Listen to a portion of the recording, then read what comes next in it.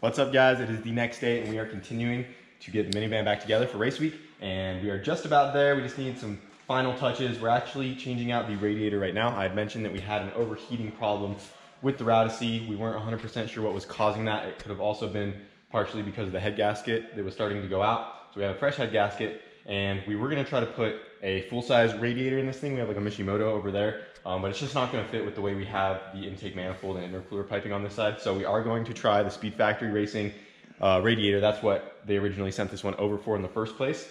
And that guy is right here. So right now I'm just getting ready to mock up where it's gonna go, get some tabs welded on to our traction bar down there, and then it will just bolt to the bottom on these bungs that it comes with right here. We actually did a test. We filled this one up completely with water and the stock one as well. And this actually holds more water than a eBay half-size radiator. We got that one on the ground over there. So this one holds more fluid, and we have the shroud with a high flow fan. So that gives some space in between the fins and the fan so it can draw more air. And we're hoping that between this and the new head gasket, and we also took the thermostat out, that we won't have any more overheating problems. So once again, shout out to Speed Factory Racing for this badass little radiator. We'll get this guy mounted up, and we're getting the AN lines made right now. We also had to order all -16 AN lines. So we got like this 90 right here. It's gonna clean everything up nice. And then K-Tune sent us these little pieces right here to adapt to -16 instead of these barb fittings that were on there for a regular radiator line. So we got the -16 fittings onto there. We'll run all -16 lines. It's gonna look sweet to our new little Speed Factory radiator. And we'll be ready to go. Then we have to get the downpipe and stuff on. Got a brand new battery to put in here as well. And then just start going through it, fire this thing up, get all the fluids in there. And hopefully she doesn't get hot, and hopefully she sounds good. We also checked the lash, the valve lash, while we had the valve cover and stuff off. But everything is looking good, so we're just trying to get this thing together and have it ready for the beginning of next week.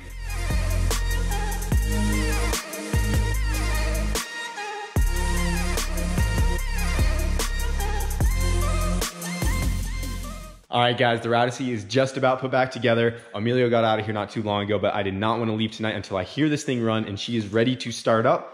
We left off with getting the tabs welded to the traction bar to mount our new Speed Factory Racing radiator. Got that done. The tabs are welded and I got them painted, and we got our radiator mounted up into the Rowdessey right here. We got some fresh AN lines ran. And look at that, guys. It cleans up the look so much more than having regular coolant lines. So loving the Speed Factory radiator. We no longer have the extra fill cap right there as well, like the eBay half-size one did. So yeah, cleaned up the look a whole bunch. Got that all done and got a lot done off camera. Everything is ready to go as far as oil in the motor and oil in the transmission or training fluid, whatever you want to call it. All the fluids are good. We have coolant inside the cooling system. Everything is tight. We have the battery put on, ready to go. And yeah, guys, I want to hear this thing run so we can get out of here. She's ready to start, so let's do it.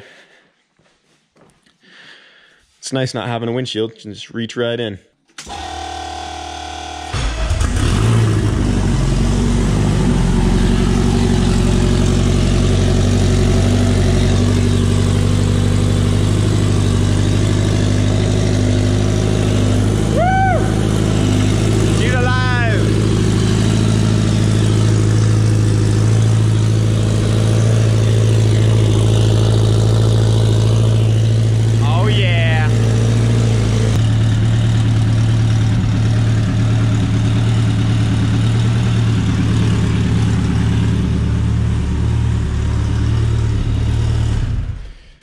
Hell yes, guys. Rowdessey's back up and running. She sounds awesome. We have good oil pressure, and I shut the camera off for a while. I actually let it warm up for quite some time, and I wanted to double check that it wasn't getting too hot. I let it fully warm up, and she's good, dude. I ghetto-rigged the fan so I could just touch the positive to this power right here, because I do have the fan set to come on at 170, and it got to about 172 degrees, and I plugged the fan in and it came down to about 165 before I shut it off. So it was actually cooling it down, which is really good news.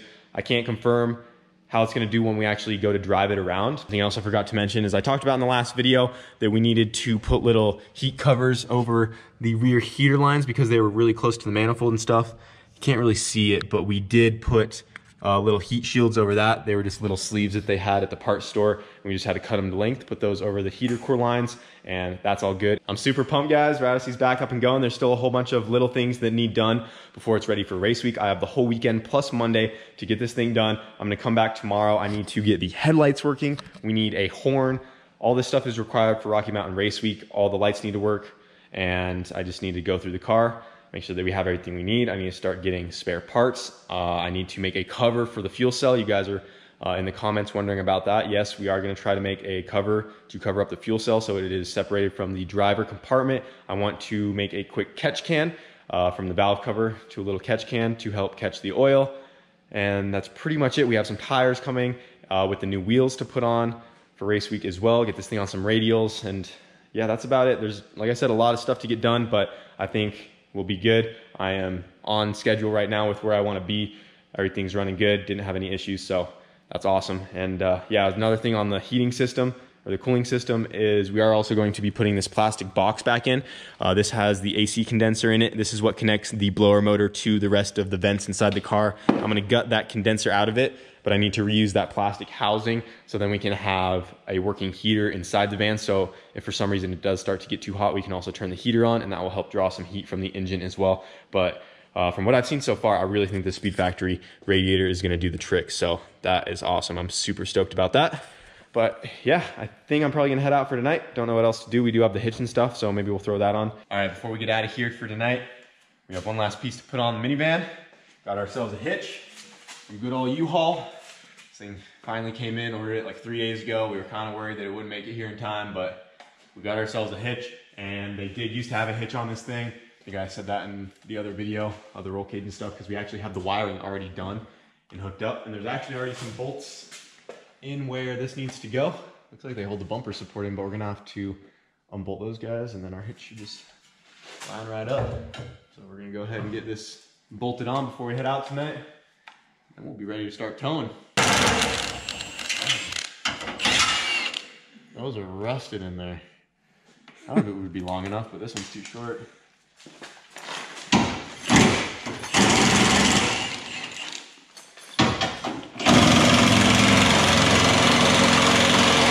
I'm getting out pretty positive. Are you pretty positive? No. I'm pretty sure I'm good. Let go. All right, go help him out. You know the trick. Scared this side just go. Oh, I know what's going on. He's too short. He can't reach. It's messed up. Oh, it's just getting this. It almost needs to be pried over, just barely.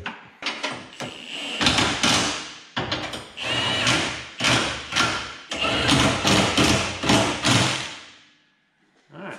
That was meant to be. She's good to go. We have to get one more bolt, actually 2 more bolts on this side and 1 more on that side, which we'll do tomorrow because we just don't have enough time tonight. It came with these little pieces for the hitch that you're supposed to fish in and out a 3rd bolt right here. And you have to drill a hole for that one just for some added support, and then I just need another like transmission Honda bolt for this one. So we'll find all that stuff tomorrow, but the hitch is on there at least. We're ready to go. So we're getting out of here for tonight though, and we'll pick back up on the Rowdessey tomorrow. All right, guys, I'm back over at the shop, and right now we're getting ready to take the Rowdessey over to a place to get a windshield installed. They normally come to us, but they didn't have anything available in the time frame that we need. It would be too late, so I'm actually gonna have to bring the Rowdessey to their shop, and we're gonna get a fresh windshield put in this thing. And I went ahead and painted the front bars of the roll cage. We got them painted tan, like you guys asked for. So there's definitely a little bit of a brighter tan, but it actually matches the headliner pretty good.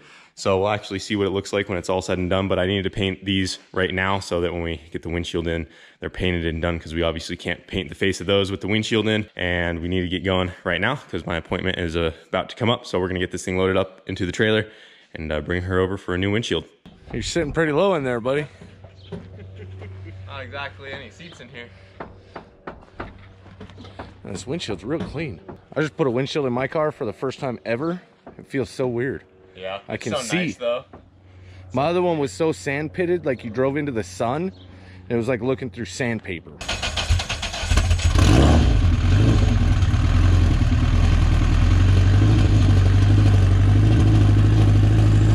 Willie, you want to guide him in?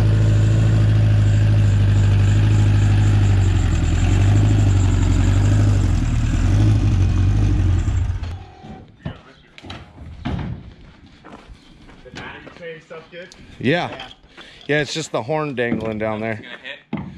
No, go ahead and just unplug that for now. Yeah, you're good. We do need to tie the wires up later. Yeah. Because the loose wires are just close to the tire.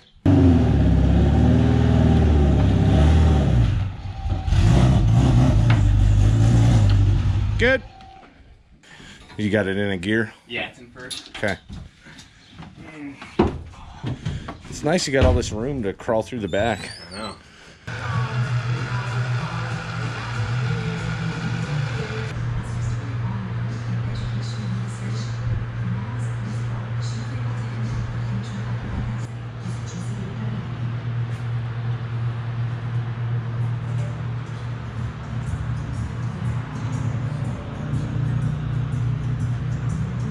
Oh yeah, I got that new glass in here, nice and clean.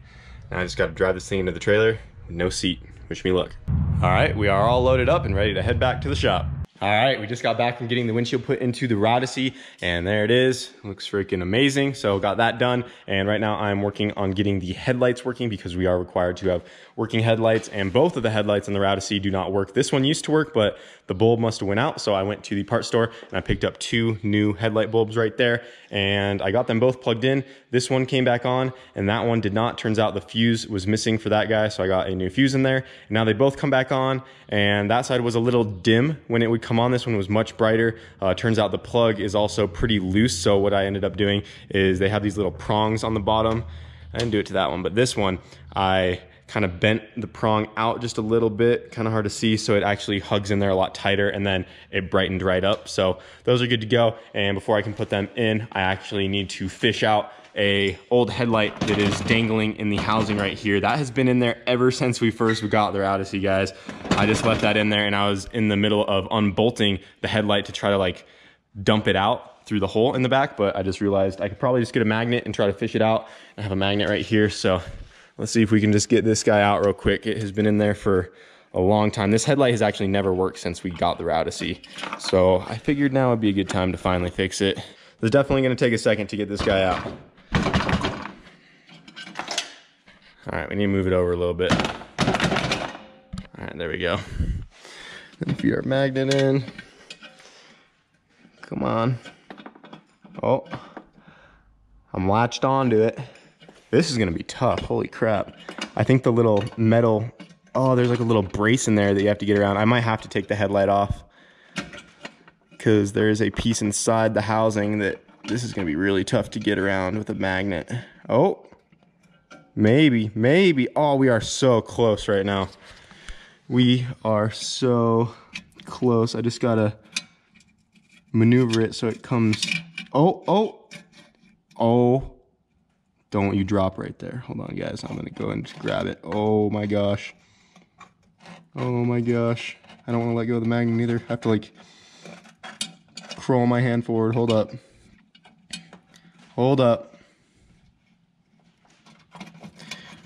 Oh yeah, there she is. Come on, don't let this fall. Oh, the cage is still holding it together. Gotta unhook the little wire. There it is. Woo! Got it out. So yeah, this little backing piece fell off, so that's what let it kind of fall in. But there, we got it out. So now we can put our new bulbs in, and the headlights will be working on the Rowdessey. All right, the new headlight bulbs are in. Let's see if these things work. Oh yeah, Rowdessey has headlights. That is awesome. I should have done that a long time ago. That's looking so much better. She has the headlights working. We got both of the corner lights working right here. Let me check the blinkers, the front and rear. Oh, we need to turn the key on real quick. All right, so left turn signal is working, and in the rear, it is working, and our running lights in the rear are working. Let's try the right turn signal. Nice, we have right turn signal working, and the front turn signal is working as well. So I'm assuming the hazard should work fine as well. Oh, I can actually see the lights through the housing, through the inside of the car. So I'm gonna hit the hazards real quick. Yep, both hazards are working. I can see them blinking back there. And then let me check the brake lights. I can just look through the back. Oh, yep, they're getting brighter. So we have all of our lights working. The last thing I need to get working is the horn because our horn does not work. We actually did test it last night. The horn itself works. It's over here on the floor somewhere. Well, I don't know where the horn exactly went. It has to be laying around here somewhere. We just had it last night. But like I said, the horn works. We powered it up. Just something is up with the plug or wiring because the fuse for the horn is good. It plugs in to, I believe, this plug right here. It's one of these. And you plug in and nothing happens when you hit the button on the steering wheel. So I just need to trace the wires back and get the horn working. But we still have a couple days to do that. And I'm not too concerned about the horn because worst case scenario, we can just hook that up to a switch if it's not working off the steering wheel. But yeah, everything else is working that I need working for right now.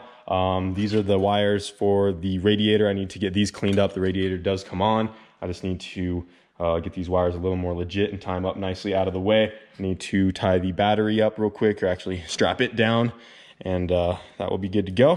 And I do want to take this thing on a drive today. I'm probably gonna drive it home just to make sure everything is good. I did actually drive it on and off the trailer to go get the windshield, and it seems perfect. So I'm gonna go ahead and start strapping the battery and stuff down, get all this cleaned up, and then I'm going to go ahead and start putting some of the interior back together, get the driver's seat back in, probably the passenger seat, maybe even the rear seats as well, get everything vacuumed out on the inside because it's still really messy in here from when we were working on the roll cage. I'm gonna have to come back and paint the cage later. You guys are probably gonna say I'll never do it, but I really do wanna get the page painted right when we get back because I think the tan is gonna look really good. That was a good suggestion from you guys. It is a little bit brighter, like I said, than I would have liked, but it does actually match pretty good. If we actually clean this off, it'll probably pop pretty good. So I am gonna go ahead and paint the whole cage that tan color. It matches the headliner really well, like I said. So yeah, I'm gonna go ahead and just start buttoning some more stuff on this thing because we are running out of time, but she's getting there. This thing is looking ready to go. It's close. Got your tires on the back and the fuel. Nice little rack. So what's the deal with the trailer? You're gonna use it. So it turns out it's just a little more load than I want on the converter and everything. Curse is not a tow vehicle. No, not so much. It's a luggage rack kind of Jamie went out and bought that brand new little trailer. It's sweet, and he pulled it around the other night, and he's just not feeling like putting that much stress on it. I'd rather break the car racing than trying to drive to the tracks. So we figured luggage rack, we've already got the hitch. So we drove around a day like this, and it was great. So then you can use the trailer. Yeah, and it works out perfect because I've been struggling to find a trailer. Yeah, exactly. So Jamie is nice enough to let me use the nice little trailer he just picked up. Yep. And yeah, and then he's gonna be mobbing this setup with the Curse, with the rack. Just got his stickers on there, and she is just about ready to go. He's gonna be enjoying Father's Day tomorrow, so he got everything prepped and ready, and he just has to come back Monday and button a couple little things up. Parts in basically is all I need to do, and it's ready to go. Other than that, yep. Sweet, man. That's awesome. So Jamie's ready to rock. Finally. All right, guys, I got the minivan pretty much all put back together. I just got all of the seats put back in, and we are ready to take this thing for a test drive. I'm actually gonna take it over to Hayden's shop. He's about half an hour away, so it will be a good first test for the Rowdessey. Make sure she's good. I got the front bumper on, and there's a whole bunch of other little things that I just had to tighten up and get ready, but she's ready for a test drive. So we're gonna go over to Hayden's and hang out for a bit, and hopefully she makes the drive. So I'm excited. Yeah. As long as you don't call me, we're all right. Yeah, as long as you don't hear from me, you know I'm doing good. Yep. But we got 2 more days to prep, but I'm really excited with how far I'm at. I'm pretty much ready to go. We just need spare parts and button up a couple things, but as long as you did really good. You did a lot better than I thought you were going to, like on the time frame. I was kind of worried. I've been hustling on this thing, dude. I've been here all day, but she's ready. I was pretty worried for you when starting the cage so late and having the motor and tranny out. That was a lot of work, but you hustled and got it done. Yeah, she's just about ready to go. So as long as this test drive goes good, we'll be set. So I'm gonna go hang out with Hayden for a little bit. Go for a cruise, don't call me. Yeah.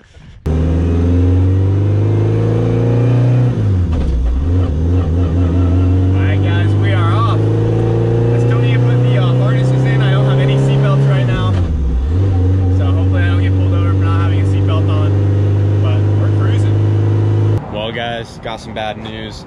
Everything was going good with the drive, and you can obviously tell that it's now dark outside, and I'm now about half an hour away from the shop. I was on my way to Hayden's. That was the original plan. Stopped at the gas station to get gas, and I was continuing my way over there, and then I heard a tick starting to come from the engine.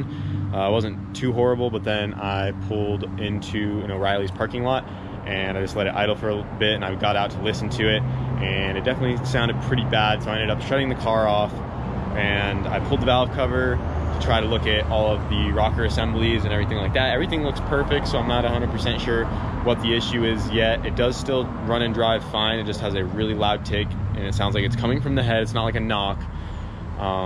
So it was bad enough to where I didn't want to drive it anymore until I can bring it back to the shop and really look at it. It was also really hot, so it was kind of hard to do. But I was just making sure it wasn't anything obvious, and it's kind of hard to see what it is. So now I'm just getting ready to load up the Rowdessey and take it back over to the shop. It's about 10 p.m. right now. The day was going perfect. I made amazing progress, and the van was pretty much ready to go. But then this happened, so I'm gonna go ahead and get this thing loaded up and bring it back to the shop and probably tear into it and start seeing what happened to it. So it is what it is. All right, guys, back at the shop, and I pulled the valve cover back off of the Rowdessey, and I ended up finding the issue. So turns out, oh, dropped my magnet. Turns out we broke a lost motion spring. You can see the head of it broke off right there. That's where the spring broke. This was just resting inside there. I did not catch this the first time I pulled the valve cover off, and it is this one right here on the exhaust. So that's why I couldn't see it when I was over at the parts store. I was even looking at all the lost motion springs as well, and that one you can't really see from this angle, but I found this guy kind of resting in the oil down in there. So got that out with a magnet. That is our tick right there. So it's kind of good news. I guess it's not too hard to replace. Does kind of suck because I might need to pull the timing cover and stuff back off. I'm going to attempt to fix this without pulling the timing cover first. I think I can just bungee cord the chain up, pull the exhaust cam, and get that replaced. That's what I'm going to attempt to do. Then just turn it over, make sure everything's still on time. And worst case scenario, if I can't, I'll just pull the timing cover to make sure it's all good. But yeah, this spring is the one that goes right here. You can see it right there. So this is what the VTEC lobe kind of rides on when VTEC's not engaged or whatever. It kind of assists that middle lobe. So yeah, we broke the head off of that guy right there. And luckily we have more from the MR2's other head. So I can just pull some out of that and get this thing fixed. So I'm just gonna stay up tonight and get it knocked out. So I just got the exhaust cam taken off, and we can go ahead and take a look at the damage. Oh, you can actually see right here, if I don't touch anything, you can see how low this middle roller is sitting compared to the other ones, and that's because the top of that spring broke off. So this is the one that we need to flip up, and inside of here, yep, there it is.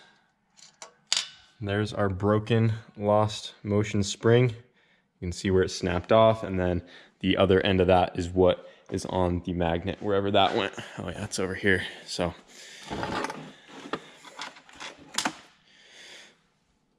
that is where the noise was coming from for sure. Now all we have to do is replace it with a good one. And I got one right here that I pulled out of the MR2's head. So I'm gonna go ahead and slap this guy in, and we should be good to go, boys. So it's definitely something we should probably bring a couple spares of with us to race week, just in case. It's really weird that this broke. These usually don't go out like that, but you know, stuff happens sometimes. This is just the stock lost motion spring, so who knows what could have caused that, but we're gonna go ahead and get her fixed up. All right, boys, it is 1 in the morning and she is put back together. Cross your fingers that the ticking is gone and that it is on time and that my chain did not slip. I turned it over to make sure no valves were hitting nothing, so we should be good. It's gonna run no matter what. Oh, come on. I think we're good, boys.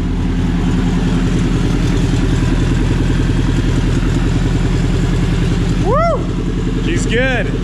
No more tick. Hell yeah. A little rev.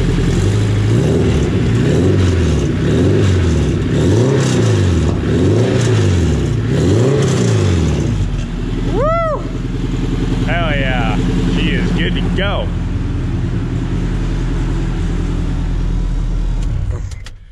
Nice. Well, that is going to wrap this video up, guys. Holy crap, so much happened in the last couple days. That's the second time I stayed up till 1 in the morning working on this dang thing. But please leave a like on the video, guys. I did not want to give up.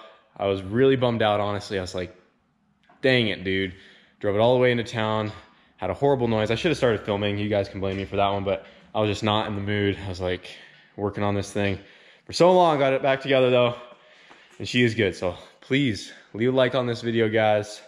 And yeah, many of you may have saw on my Instagram, I posted about it. Everyone was freaking out, and I honestly thought it could have been a lot worse than that. Luckily, it wasn't horrible, but she's back up and going, and I'm calling it for tonight. So we have more to get done tomorrow and Monday as well. I'm gonna stay up to edit this video right now and try to post it tomorrow, which is Sunday, which is actually also today. But yeah, and then I have some more stuff to fab up because we still need to cover the fuel cell, still do all this other little stuff.